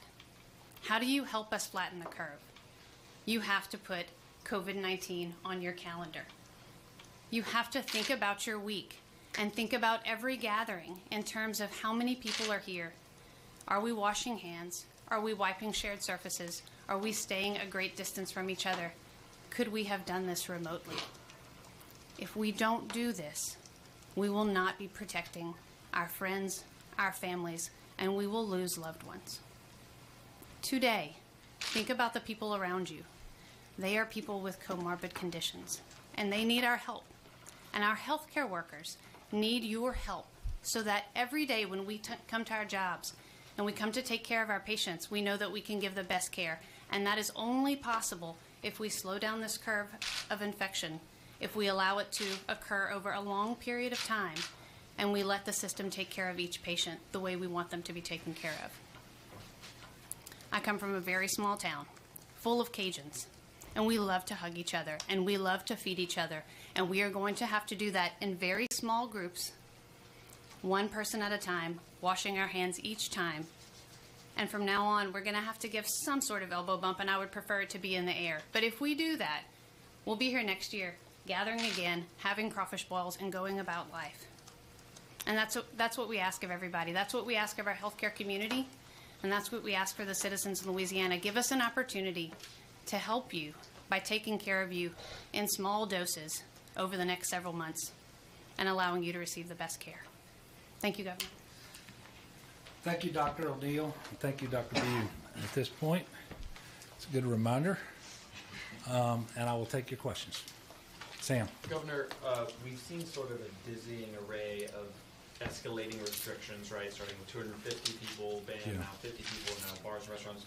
Can you just explain to us why exactly, in just a matter of days, what is it you guys are seeing in terms of the numbers? Is it worse than we thought? Well, first of all, it is obviously worse today than it was last week. But we, at the state level, are heavily dependent upon and relying upon the Centers for Disease Control. And we know that they have more expertise, that they are modeling this, and as their guidance changes, my actions change. And so the things you've seen me put in place have been a direct reflection of what the CDC is saying what we need to have in place.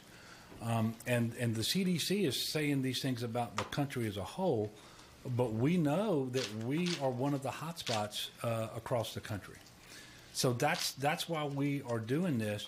And if you just simply look at what has happened overseas, and I know sometimes we tend to think, well, we're the United States of America. What happened in Italy is not what we're going to see. There is no basis upon which we can know that with any certainty. And in fact, if we don't want to be Italy in terms of this coronavirus outbreak trend and transmission, then we better do things differently, we better do things better, and we better do things earlier. And those are the mitigation measures that we are talking about. And so that's why, as we learn more about this situation, as more information becomes available, then we are taking action.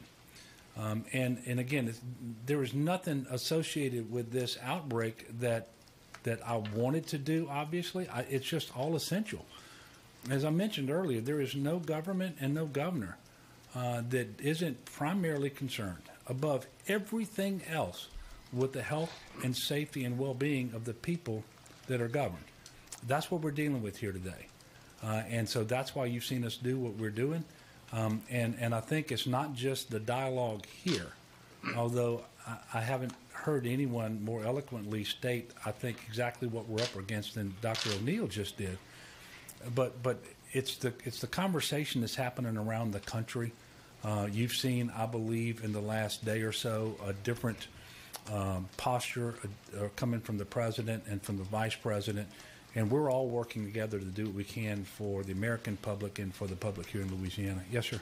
As testing increases across the state, whether it be through drive-thru or continuing how it has, and more cases pop up, do you expect to see the guidelines for who can get tested, who should get tested, to also expand, or keeping it where it is right now?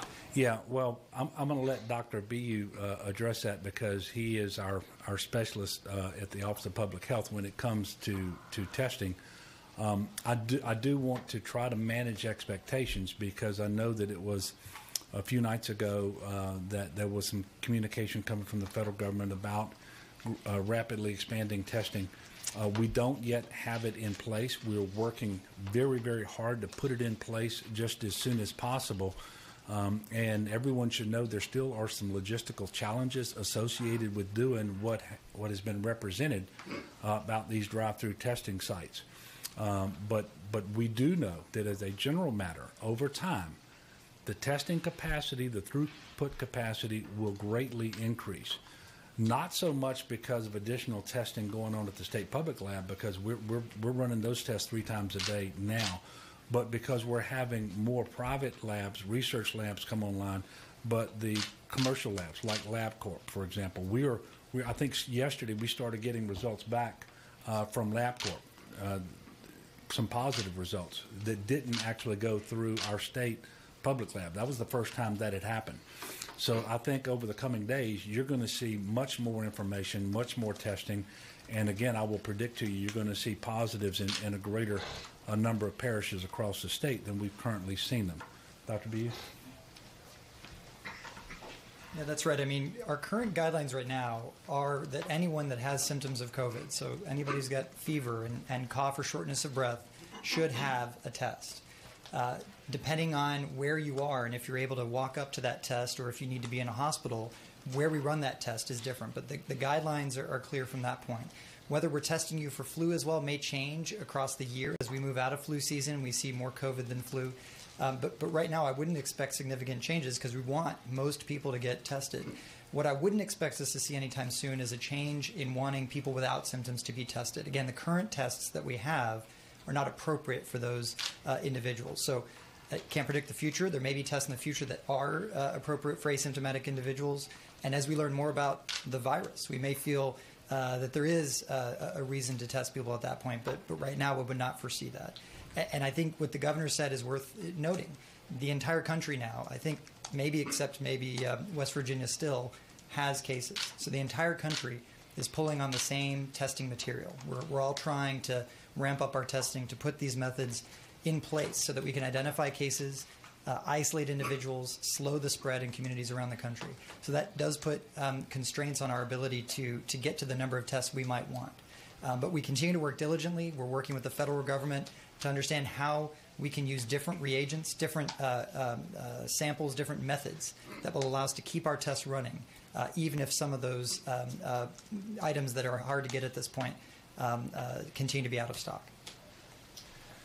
So think about what Dr. B you just said. If you're not symptomatic, you should not be tested. And I'm going to take it one step forward. If you're not symptomatic, you should not ask to be tested, because you will take up time and effort and a test that should be reserved for someone who is symptomatic.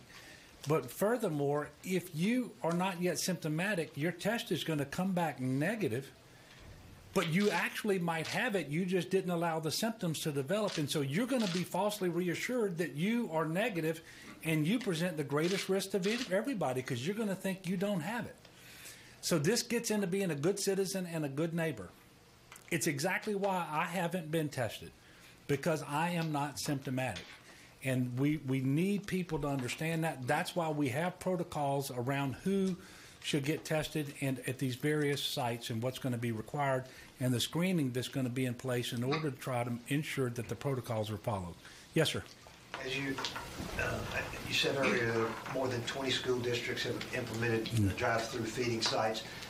Last week you said you expected all of them to. Do you still expect that every parish, every public school system will have it?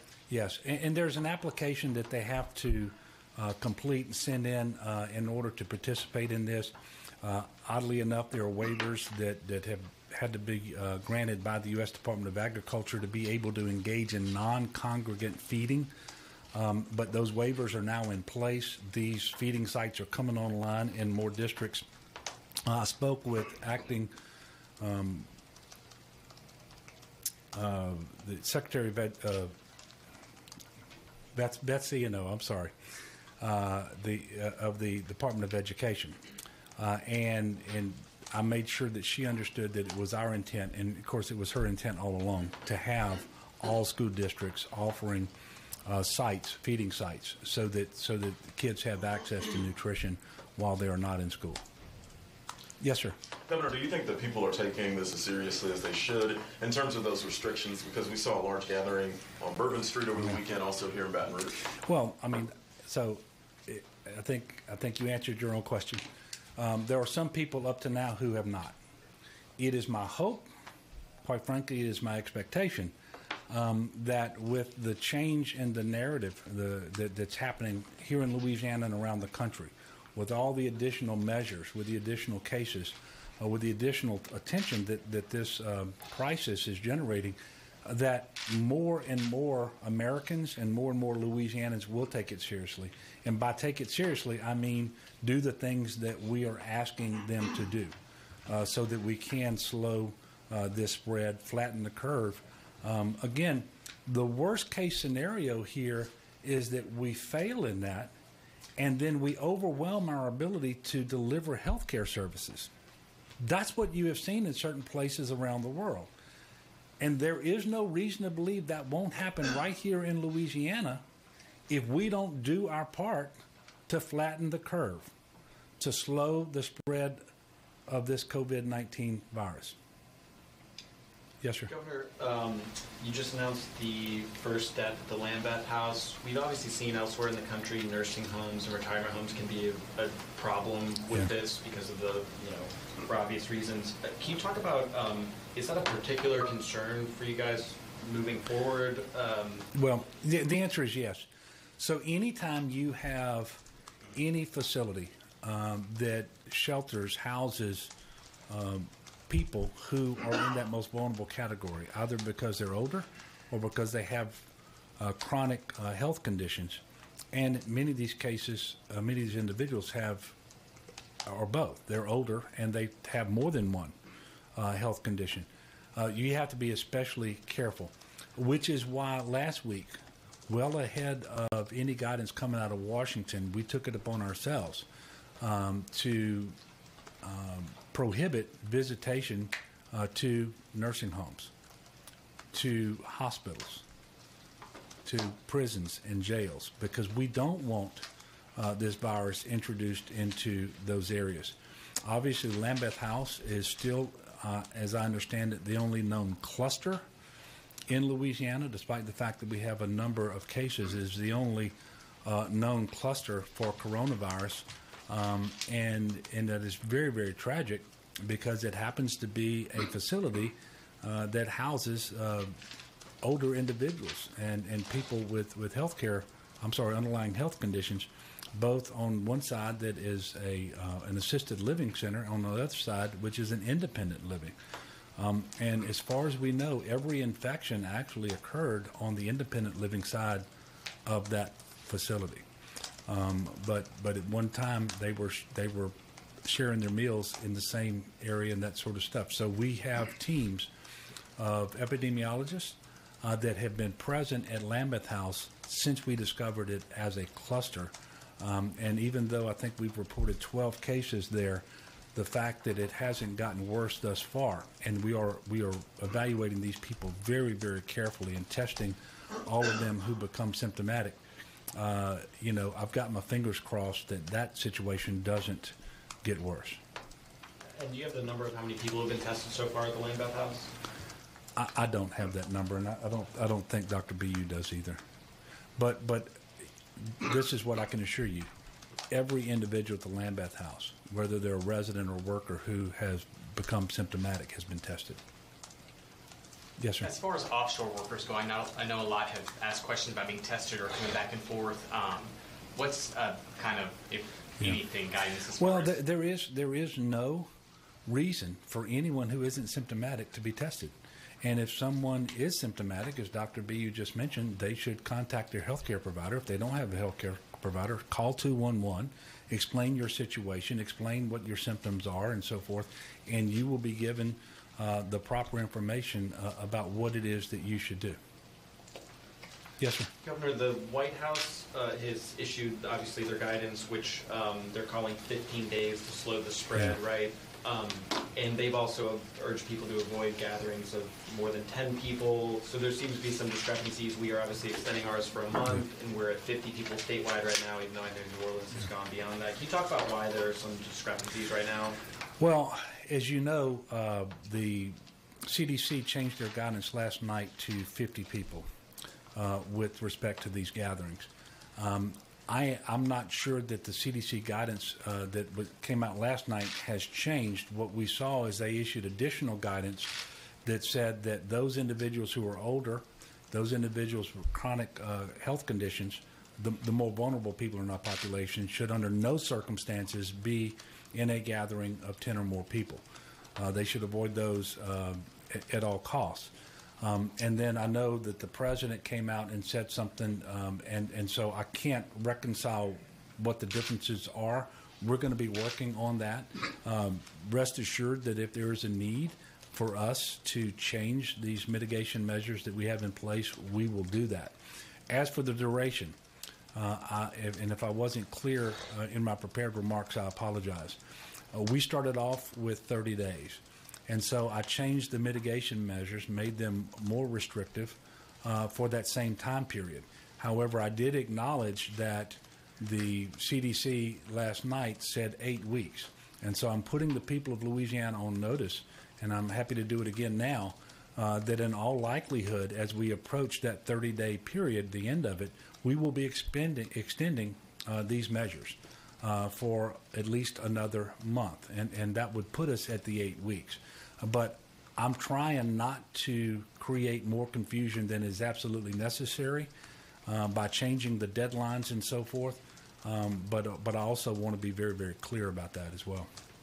Yes, sir. Do you foresee any restrictions on daycares at this point? I know a lot of people have called this and have been concerned about that. Yeah, well, we are not asking daycares to close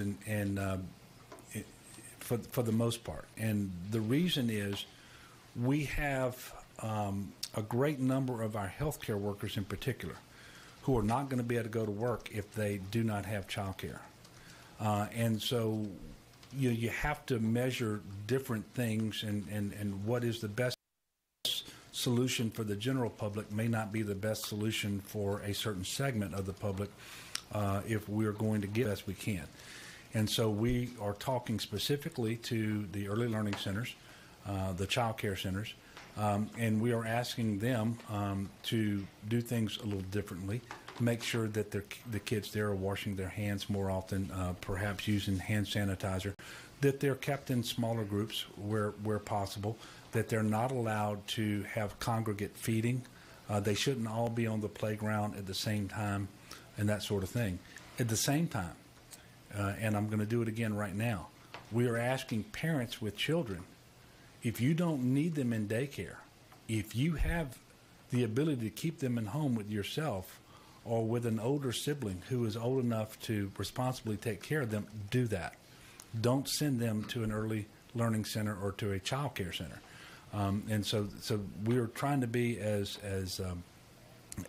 careful as we can to get the balance right. And we're having constant communications with all of these providers, and the overwhelming majority of which remain open for the reasons that I just indicated. Yes, sir. One more question. We see things changing at a rapid pace right now. We think about the legislative session. Do you think lawmakers will have time to actually pass a budget, or will the extension come on?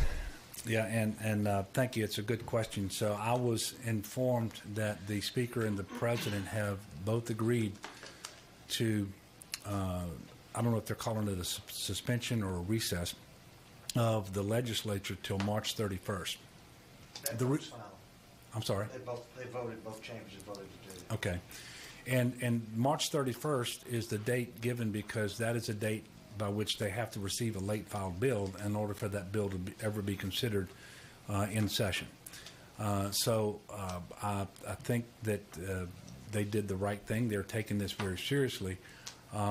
It is my hope that the legislature will be able to reconvene and consider and pass at least the must-pass legislation, not all 1,500 bills or whatever's been filed, but the truth is there's going to be somewhere between a dozen and 15 to 20 bills that we absolutely have to have before July 1st.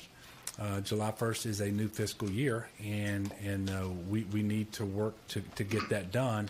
And we will be working in particular with the Speaker and the President in order to see whether we can do that and do it in a way that have as few legislators meeting at one time as possible, working through their committee structure and so forth. And we have to figure out how we provide alternative ways for the public to provide input and so forth. But we have to get this done, and it's another one of those challenges. And we're going to work hand in hand with the legislative leadership and rank and file members to try to get it done, because it's essential for our state. And I guess it's more imperative than ever. If come July 1st, we're not past this event, and I think you were just told we're not going to be past this event. We may be past the initial worst part of it, but we're not going to be past coronavirus come July 1st. That would be the worst possible time to not have the state agencies, all of them, not just the Department of Health, but all of our state agencies up and working. So we're going to work with them to make sure that we find a way to get the people's business done. It's just important. Look, I'm going to leave you with that. Thank you again for being here, and I just wanted to tell the Louisiana people again, I really appreciate the resiliency of our people. We are at our absolute best when we work together in times of adversity, and I know that this particular disaster, this pandemic, which is different for us, we've been through a lot in terms of floods and hurricanes and levee breaks and so forth. This is different. But the need for us to come together, be good citizens, be good neighbors, to be patient, to do what local, state, and federal officials are asking of us, it is more paramount now than at any time that I can remember. And so I know that's what we're going to get out of the people of Louisiana. And whether yesterday you knew how serious this was, or whether this morning you knew how serious this was, you know now. And I'm asking you to do your dead level best to help us make through this. And we will. And when we come out, we're going to be stronger. We will have learned lessons from this, and we're going to be better. Our best days are ahead of us, but we all need all of us at this time. God bless you, and thank you so much. All right, for the past 2 hours, we have been giving you continuous coverage from the state, the local, and the national level here. We had just heard from Governor Edwards. We heard earlier from Mayor LaToya Cantrell, and before that, previously from President Donald Trump. Just want to give you a rundown of what all of these leaders had to say. First, one of the biggest updates that we're getting here, just coming from Governor Edwards, announcing that there has been a third death here in Orleans Parish at the Lambeth House, where there are right now 12 cases at the Lambeth House of coronavirus. So a third death has been announced. That is the very latest when it comes, bringing also a new case in this, 22 new cases since we have the morning update. He says statewide that we have 136 new cases of coronavirus across the state, 22 new cases again since that morning update, but we have a large amount of cases here in New Orleans. He did confirm that majority of those cases are in Orleans Parish, 94 cases in New Orleans, and again,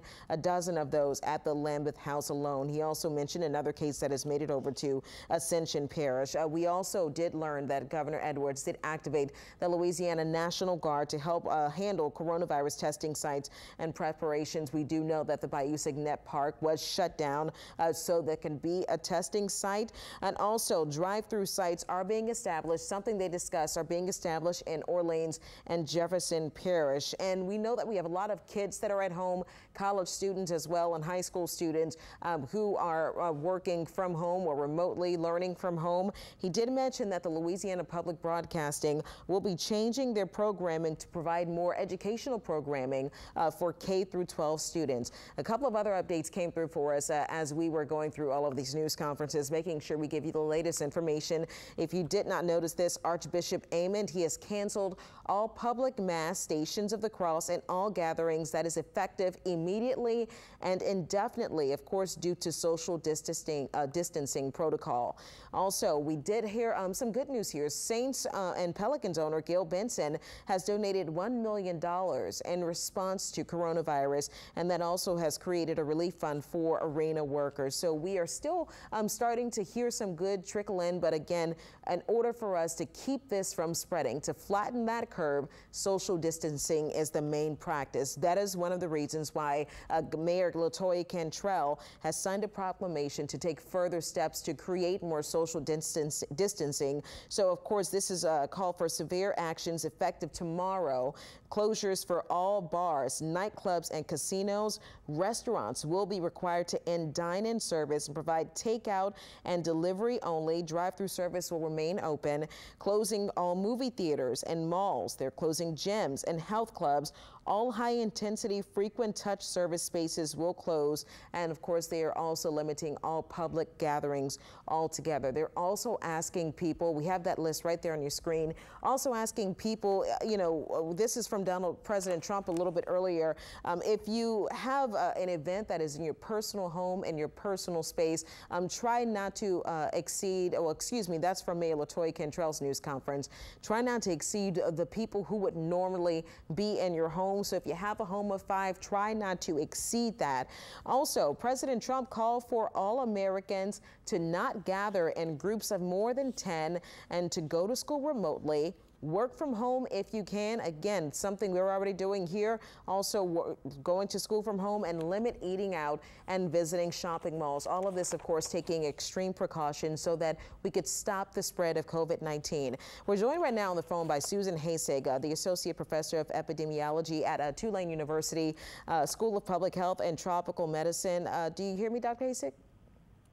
Yes, I do. Can you hear me okay? Yes, we hear you okay. Thank you so much for joining us. I mean, giving us we're seeing that the cases here are starting to grow in number, and this is something that, of course, leaders nationwide, statewide, and locally all expected to happen. Do we think that we could see social distancing really kind of play a role in these cases dropping over the next couple of days?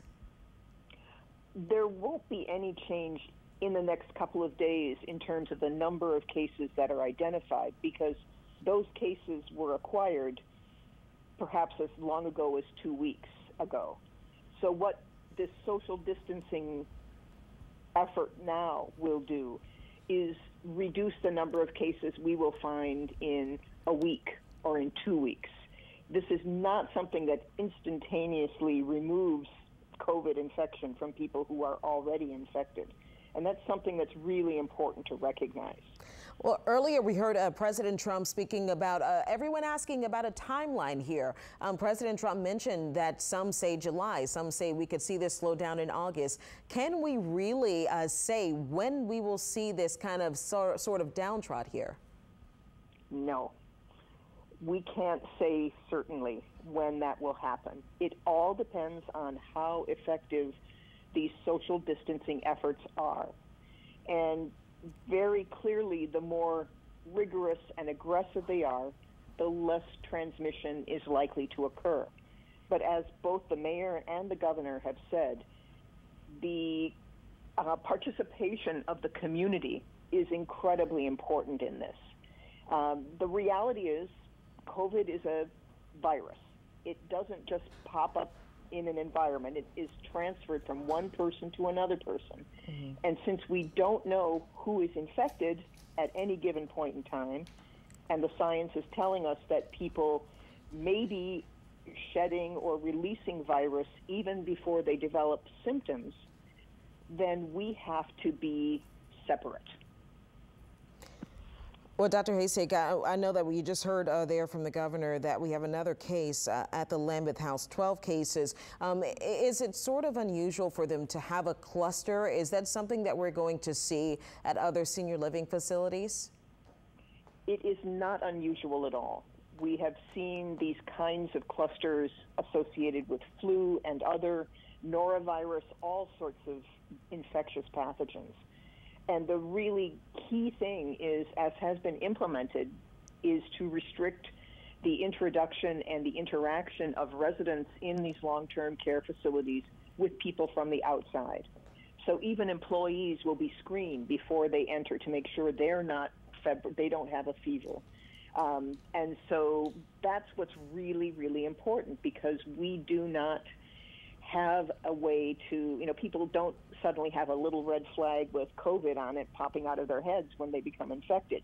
We can't tell who is carrying the virus, and that's why the restrictions are being placed with regard to healthcare facilities, with regard to long-term care facilities, with regard to any congregate settings that may have potentially vulnerable individuals in them. Well, Dr. Hasek, thank you so much for joining us. Obviously, we will stay in touch with you and in touch with everyone here that is watching on Eyewitness News. We continue to keep you updated, have given you news conferences from President Donald Trump, from Louisiana Governor John Bel Edwards, and Mayor LaToya Cantrell, all of them basically emphasizing the same thing: social distancing, staying away from each other. At least 6 feet is what could possibly let us see this curve really start to flatten when it comes to the spread of COVID-19. Okay, we'll continue to follow along with this on Eyewitness News at 5, and that is coming up after this short break. Thank you so much for joining us. Great job.